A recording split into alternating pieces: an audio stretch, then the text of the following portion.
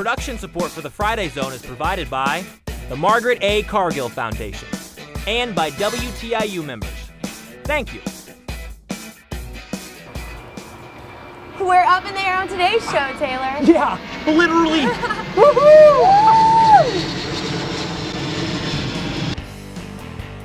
You're not alone. You're in the zone. So hang up the phone and get in the zone. Get in the zone. The Friday Zone. You're in the zone. The Friday Zone. Everyone is invited to come.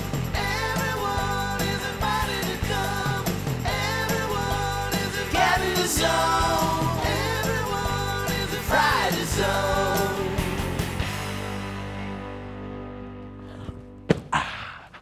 Hi, and welcome to the Friday Zone. I'm Emily. And I'm Taylor, and today on the show we're going to kick off with a look into the science of air with our pal Stacy from the Wonderlab Museum. Hey Stace, how's it going? Hi. So So excited that you're here. Yeah, it's great to be back. what you got? What Lots you got of great for science us? stuff today. Cool. And so to start off with, we're going to be talking about air today, so we're going to answer an age-old question. All right. This right here, is the glass half empty or half full? It's half full. Easy. Half empty. She I would got say. it. No, I'm right. Yeah. Actually, the correct answer, the scientific answer, is the glass is completely full.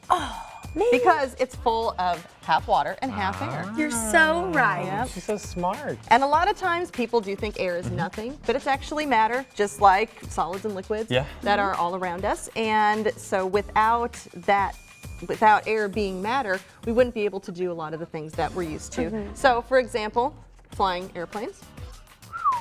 It flew. Little nose dive. Great. And helicopters. We would not be able to fly a helicopter if air was not matter. So it takes up space, it has mass, and this right here is a very simple experiment that we can do. This is a balance that I made with a ruler. We have two identical balloons. Okay. One is deflated, one is inflated with my breath. And so we can see when we hold it up that in fact the air one weighs more. It's heavier. does. All That's right. interesting. So You wouldn't air, think that normally. You would not think that, but there's no air in this one, air in this one, and therefore it's heavier. So that shows us with a simple demonstration that air is in fact matter. Right. So we can do some stuff with air. Let's do some stuff with air. All right, we're going to do some great stuff. Some experiments. Okay. All right, our first one is kind of about flight. So if Okay. you ever thought about how airplanes fly. Well, we just flew. I don't We know did. if you saw You that. did. So We you just flew into used the something studio. called the Bernoulli principle to fly. Bernoulli. And the way that the Bernoulli principle works is it says that when air is moving fast, it has less pressure. When it's moving slow, it actually has more pressure. So it's not really what you would think. No, not at all. So we're going to do a little experiment to show that. Just take this, hold it kind of just under your lips like that. Okay. All right. And what you're going to do is just blow over that piece of paper. Now, what do you think is going to happen to your piece of paper? It's going to lift up.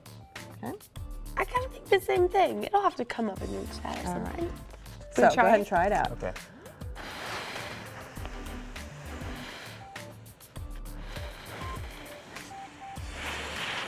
Ooh, the harder I blow.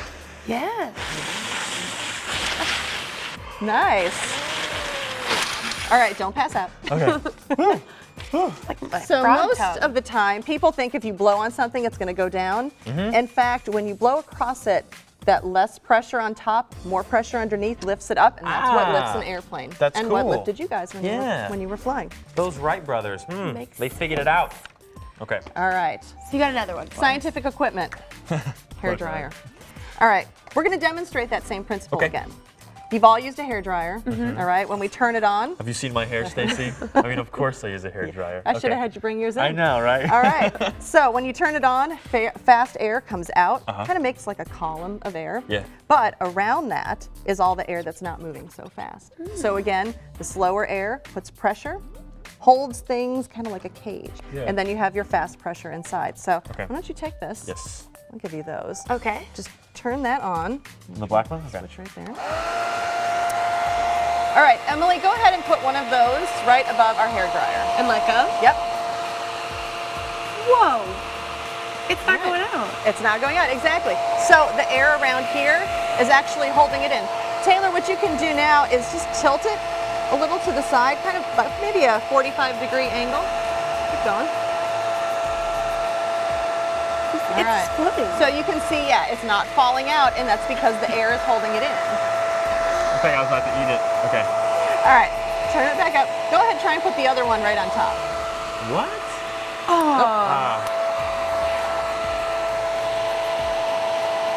Oh my god. Whoa! It's staying. This is so cool. I can't right. believe it. Oh. Ah, that's okay, I've got more. Got it. Okay. Turn this off. Turn Oh, it I'm sorry. I'm blowing it right in your face. What am I doing? Okay. All right, That's cool. all right, we're good. So it okay. kept it in like almost like the air had caged it in a little bit. Exactly. So Yeah. if you think of that slower air kind of like a cage, it holds it in, and you could see it was kind of balancing, Yeah. setting on that slower That's moving really air. cool. That's awesome. So our So- next one, we're going to do Alrighty. another very cool experiment here. Okay. Same idea. So we have a ping pong ball in the cup, and you can see that there is air underneath there. There's space. So of course that air is not moving fast. I'm going to have you guys blow right over the top of this, and you have slow moving air underneath, fast moving air above it. So less pressure, more pressure, and it should pop the ping pong ball up, and if you're really good, you can get it into the cup. Oh, Nice cool. cup. So, Challenge accepted. Yeah. You ready? so ready on the count of three? Okay. You're on that Okay. one, not this one. What? Yeah, I know. Okay. Okay. I'm ready. All right, blow right All across. right, Okay. 1, 2, 3. Oh! Hang on. Right across the top. Oh, Nice. yes. Yes. All So right. it actually, you saw it lift up and move over, but that's because the air actually applied the pressure directly above it. The air was, correct? the more Under it. pressure was underneath. Okay. So it was pushed up out of the cup when there was less pressure above it. Cool. So stronger underneath, not as strong on the top. Cool. Nice job. Right. Fun game to play at home. Doing pretty good. So air's all around us. Air is all around us, yes. And we're gonna apply the same principle to another kind of cool challenge. Okay. All right. Hope your lungs are nice and full of air today because I think so. you guys are gonna blow up these huge bags. Okay. All right. So we'll just lay these across here. Taylor, take that one. Thank you. Emily, take that one. All right. All right. Now, we're gonna do this in two different ways. All right. Okay. You're gonna put the bag right up to your mouth. You're gonna blow when I tell you. All Okay. right. Emily, Yes. you're gonna do it a bit differently. You're gonna hold it away from your face. Okay. About 10 or 12 inches away from your face. All All right. Now, the challenge is you only get to use one breath. Just one. One big breath. So when I tell you, take the biggest breath you can. Alright. One breath, and let's see who can blow it up more. Once you blow it, just kind of gather the ends up so the air gets trapped. All right, Okay. ready? Yeah. 1, 2, 3. I got it. Do you see this? All right. Nice. So how did mine fill up more than his did? All right, so if we think about our Bernoulli principle again, we have fast-moving air, just like coming out of the hairdryer when you blew that air out, fast-moving air, and the slower air around it was more pressure, and it rushes in to fill up that low-pressure area. And so with science on your side, you were able to get lots of extra air in there than what you could possibly hold in your lungs. Cool. Well, we've got a few more, but while we get set up for those, check out some homemade trebuchets at the Indiana State Science Olympiad tournament, and this Friday's own field trip. Hey guys, I'm at the Indiana Science Olympiad Storm the Castle event. Now, with this we have trebuchets, and what a trebuchet is, it's similar to a catapult. Now, trebuchets were used in medieval times during warfare to launch large stones and other kinds of missiles to hit castles. Now, we're not hitting real castles here, but we're hitting a small model castle. I'm here with Colleen and Blaine. And now guys, can you tell me a little bit about what this event is? You build a trebuchet, which is basically you pull a string and it'll let a ball fly. It cannot have any sort of any extra momentum. And you take graphs, you measure it from projectiles and counterweights, and then you fire it at a castle, see if you can try to hit it. What they're doing is they're using this counterweight on the back of the trebuchet, and when you launch it, it acts like a whip. And then the projectile, which they have a small ball projectile, will launch, and their goal is to see how far they can get it. and so they'll slowly move the castle back and back and back. How much pre-planning went into this? Probably about 3 months, maybe. Wow, that's a lot of time. Yeah. And so what all did you guys do in that time? Well, at the beginning, we built we planned out to sketch the design, and then we spent about a month building it, and then all that other time launching it and making the graphs. Cool. What are the judges looking for in this? Oh, they're looking for just like a perfect 65 centimeters. That's our height limit. If you go over, you could get disqualified, but we go under about 63.5. Okay. And so they're looking for it to be in those measurements, it to be able to launch it at least close to the castle, and they're looking for good graphs as well.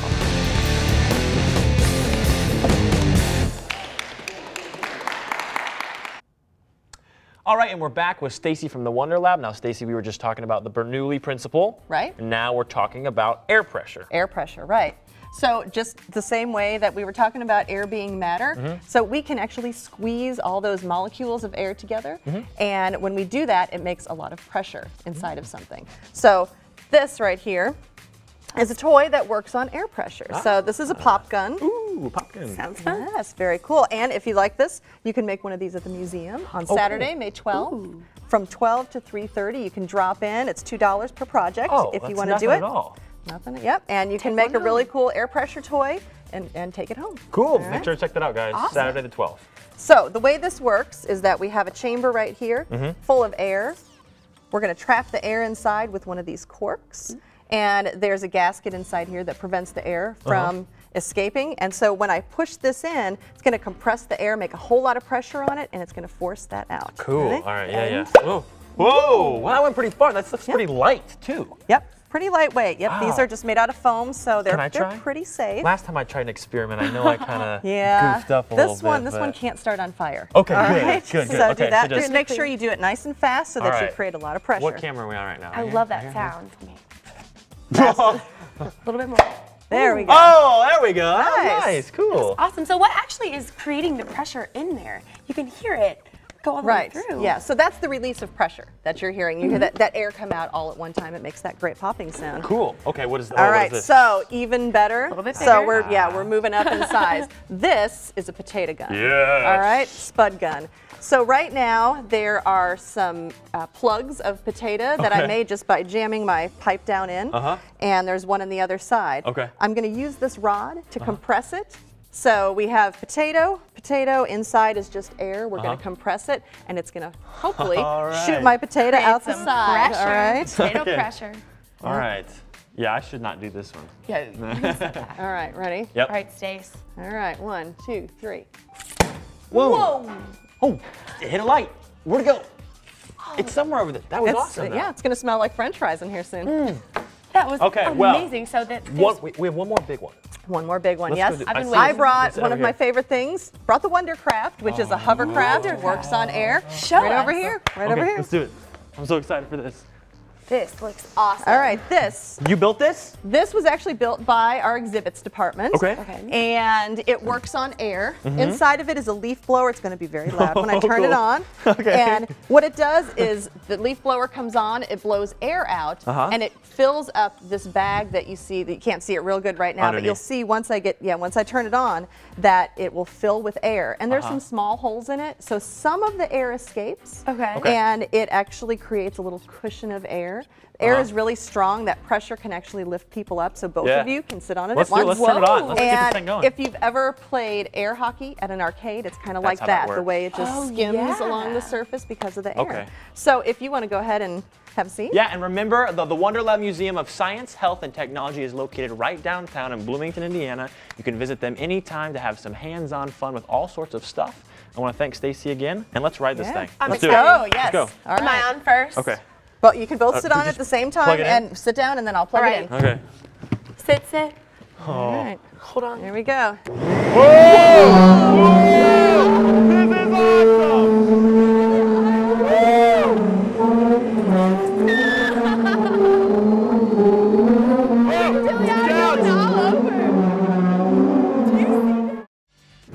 Whoa.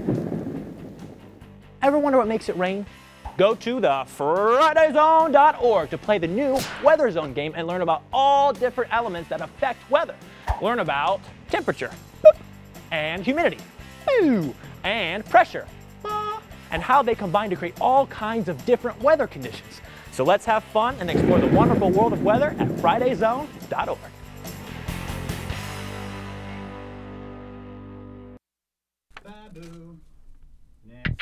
Mark is back with a fun and musical project. You'll need a cardboard tube, scissors, wax paper, and a rubber band. All you need to do is tear out a piece of wax paper, and using the rubber band, secure it to the end of your cardboard tube. Cut a small hole near the end of the tube, and voila! You've just created your very own super annoying musical instrument. Play us something, Mark.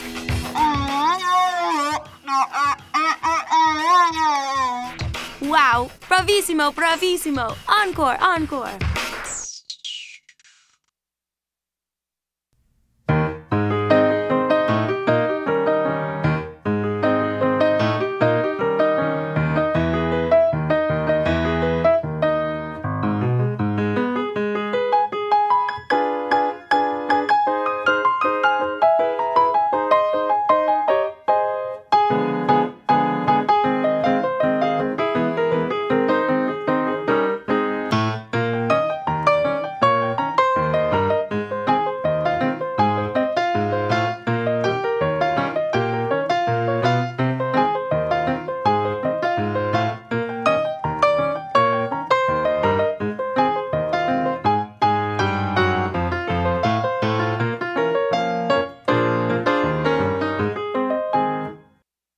Juggling. Welcome back, guys. How's it going, everybody? Good, yeah, all right. So, in today's hands-on craft, we'll be making fun little bugs. That's right, Taylor. Our bugs are a little scared to fly, so we're going to make a fun little parachute with them too. Kind of neat, right? Yeah, to make a parachuting bug, all you need is a couple of styrofoam balls, like these. We've got some googly eyes, some toothpicks, paper for making the wings, and some paints. Now you'll also need some yarn and a square of fabric, which I already have here and here, to make the parachute. So let's get started. Now I have right here with me a bug already made. You can check this out. I've got a little bee. So this is what your bug is gonna look like, guys. So now step one would be to paint it. So think of whatever colors you wanna make your bug and start coloring those in, or painting those on. Such a tough So, choice. let's see, you guys, big, medium, small? What are you thinking? Big. What kind of bug? Big, medium. Bee. We have a bee keeper What do over you here. want, Penelope? All right, Big, Dee Dee. medium, big, medium. What kind of Okay. bug are you thinking? Go ahead and start white. painting those up. So I'll get you guys your brushes. Another Where'd the bee. brushes go? What about yours? Troy? I have no idea. No idea. I have no Figure idea that yet out. either. And also, guys, if you want to go ahead and start putting them together, let me show you an easy way. If you say this is your head, you stick that in there like that. And then you take the body, you stick it in there like that, and then they stick together. So you Then, just connect it with the toothpick? You just connect it. Yeah, you don't have to use the glue or anything, and it's a lot easier. So go ahead and take a toothpick, Taylor- put you guys together. Our friend over here has a really good idea for There you his go. bug. Can you tell us Yeah, what yeah. it is? A stink bug. A stink bug. Oh, Is good it really going to God. smell? Maybe. You know what you Got want to it do in yet? A spider. Oh, Okay. a spider. I like these. These are Now- all good so far. I'm going to. I'm going to borrow your paint. What are you making, a zebra bug? It's like a zebra. Oh, that looks cool. I don't know. I kind of want to just do like bright colors. Let's call it the Friday Zone bug. They only live in the zone. Isaiah, what kind of bug are you making? Spider. Spider. Oh, that's cool. What do you think of that? Do you like spiders? No. You want to know something? The other night, I was laying in bed, and I was getting ready to fall asleep, and I thought I saw something on the wall. Then I didn't pay any attention to it, and then I looked, and here's my pillow. No There was way. a spider this big on my wall, crawling towards my face. Did it have a parachute? No. So the next step, guys, is once you get that painted, and take your time painting, I'm just gonna explain what's going on next. We're gonna put the wings on like this. So what you're gonna do is, to do that, take your scissors, we'll take these ones, be careful, pull them out a little bit, and you're gonna cut 2 little slits in the top, make it a little area, see if I can show you guys, and then one right there, And you do that, and you would cut the holes in like I just did, and then you just stick them in, and they stay in there pretty well. And then if you wanted to stay in a little bit stronger, you could put some glue or whatever and stuff like that. Now, another part you're going to want to do, if you have a bee and you got a stinger, like we did earlier with the toothpick in the body, you just put this toothpick right in the end. We broke this one in half. And you just stick it in the end. You get a little stinger. And also, same for the antennas. You get a stinger. Or, yeah, Isaiah, if you wanted to make a bunch of spider legs, you could just get toothpicks. We could paint them black. Spider legs. Stick them on the sides. He's already started over here. If you're finishing up your painting right now and you need googly eyes, more paint, more paint, more paint. Let me know. I deliver. There you go, see it? I got blue paint all over. Ooh, yeah. So as we continue working on our flight challenge bugs, let's watch Taylor try to take to the skies in this Friday Zone flashback. Hey guys, I'm here with Travis Vinsel, and we are going to learn a little bit about how hot air balloons work. So Travis, if you want to get us started over here. Sure, we'll take everything out of the van and get going. Great, awesome. Taylor and Travis muscle the hot air balloon equipment out of the van and onto the ground to get ready for the flight. The basket of a hot air balloon is made out of wicker, and we were a little curious about the durability of this wicker basket. A woven basket has no seams, and anything that you put together, the weak point is the seam. Right. But since it's woven, there are no seams, so it's very strong and there's no weak point. Since it's wicker and woven, it is actually flexible. So you can see like this, it can move around, which means when we hit the ground or when whatever we're doing during inflation, it's flexible, it gives a little bit, which is great. So it takes a person about a month to weave one of these baskets. Wow, that's impressive. If you're anything like us, I bet you're wondering how hot air balloons fly. This is our burner system, which is a redundant system. We only really need one burner to fly. Okay. But we have two of them here, and the fuel comes up through the burners. And what it does is it goes through these coils. And when it goes through the coils, we take the liquid propane and turn it into a vapor. Okay. And therefore it has much more pressure. And then that flame comes out of this, and that's what heats air up. Once the burner is hooked up and secured with heavy-duty carabiners, it was time for the main event, the balloon. The main portion of a hot air balloon is made up of nylon, which Travis assures us is very durable. But did you know hot air balloons did not always look and feel like this one? The last 50 years have been modern ballooning with nylon and liquid propane. Prior to that, for about 150 years, while ballooning was around, they just built a fire under a big bag and would cut it loose, and up the balloon would go. Once the balloon is spread out, the balloon needs to be filled 75% with cold air before it can be inflated with hot air. Travis's daughter Molly assisted Taylor in holding the balloon's main opening to allow airflow, and this proved to be a very tedious task. Once the balloon was at 75% inflation, we had to see for ourselves what it was like to stand inside a 90,000 cubic foot balloon. Once we stand the balloon up, the pressure inside the balloon is greater pressure than the outside because it's hot air, but it's less dense, and that's the reason it rises. Wow, yeah, this is amazing. And then it was time for the burners. In a hot air balloon, a gas burner is used to heat air to the temperature of 212 degrees Fahrenheit. Since hot air is lighter and less dense than the cool air around the balloon, the heated air causes the whole balloon to rise. When the air inside the balloon cools down, or when the hot air is let out, that's when the balloon goes down. So whenever we take off, we're totally at the mercy of the wind. So the winds drift us wherever they drift us. Yeah. And we can change our direction a little bit because usually at different altitudes there's different winds, and then we look for a nice big field or a playground or something like this to come down and land. Despite our best efforts, the wind was just too strong to inflate the balloon entirely. So unfortunately, we could not soar the open skies. Travis, however, being a balloonist for many years, has flown on hundreds of flights from coast to coast. I've flown all across the United States, pretty much coast to coast. I've flown in central Mexico, but you know, when it really comes down to it, southern Indiana is a great place to fly.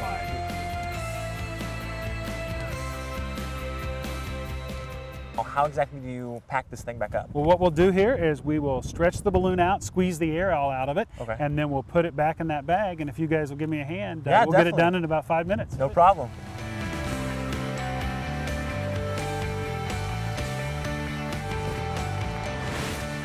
Sometimes you just need to use some unconventional methods to get things done. 1, 2, 3. Our balloon-filled day had to come to an end. We packed up the balloon in the bag and then in the van. and last but not least, the wicker basket and burners. So Friday Zone viewers, if we have you soaring through the air with excitement, Travis has some information for you. They can visit our website, tjvballoons.com or vinsel.com. You can get there and you can see lots of pictures and videos and learn more about what hot air ballooning is all like and maybe even buy a ride. Fantastic. Thank you so much. Thank you. It was a pleasure. And thank all of you guys for coming out here and watching us with Travis and his hot air balloons, and we'll see you back in Studio 6. Welcome back. Our bugs are about to take flight, but before we get to demonstrating our parachutes, I kind of got to show you guys some secret bugs back here. Secret bugs? Secret. They've been working so hard. Haven't been telling us at all. Dee Dee, you got to lift this up and show them. What is that? That is an orange crazy spider. With how many eyes? 8. One of them's orange. And it's got webbing in the back. Oh, webbing. Webbing. You know, a spider, we had a tarantula on the show once and it webbed all over my hands. All over it. It's insane. It's gross. It looks great. Willow, what do you got? A bee. A bee. Your bee looks very stingery. Is it nice though? Looks good. Ouch. Hey Troy, what are you working on? Black widow. Oh, really? I'm scared of those. Can I see it? Ooh, it's alive. Are you about to put its eyes on? Yep. Wonderful. Well, we'll let you finish up really fast. One eye.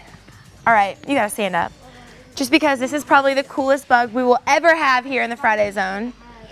Maybe. This is a stink bug that I resurrected. So it's alive or not? Both. Both. Its head fell off and I glued it back together. That's awesome. All right, well, I'm gonna show you guys one more really fast. And then we're gonna test these out. Super spider. Hey, Penelope, can you show us your bug? Just get the parachute on and everything. What? Do you see that? Tell everybody what it is. A ladybug. An upside down ladybug with one eye. One eye. Well, I was inspired by Can yours. we try these? I want to try these. Yeah, I was inspired by Penelope's Emily, too. show us how it's done. See this? Yeah, this yeah. is like my Mike Wazowski ladybug. I'm hoping this works right. Okay, everybody, has everybody got their parachutes on? If you do, grab your parachute. I would say let's maybe try it up here. You're just gonna take it and you wanna go up and out, all right? Does that make sense? Yeah. Okay, so you're gonna go up and out. Just throw it. So see if you can catch and win. So on count 3, 1, 2, 3. Oh, they're all dead! All right, well, if you guys at home create your own insect, we would love to hear about it and see how it turned out. So connect with us on our website, fridayzone.org, and from there you can also play games, watch episodes, even see behind the scenes of our crafts today. So, and remember to live, learn, and play the Friday Zone way. We'll see you guys here next week. You gotta go try it. All right, let's keep making some bugs. Or you just maybe even sing it.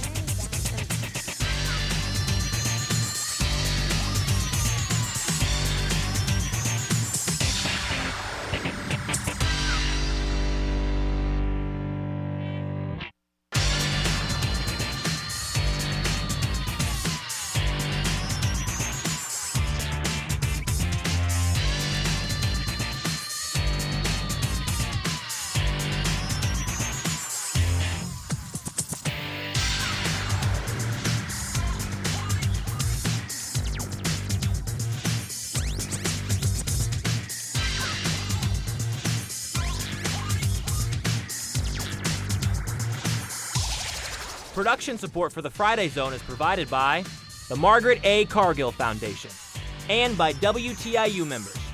Thank you.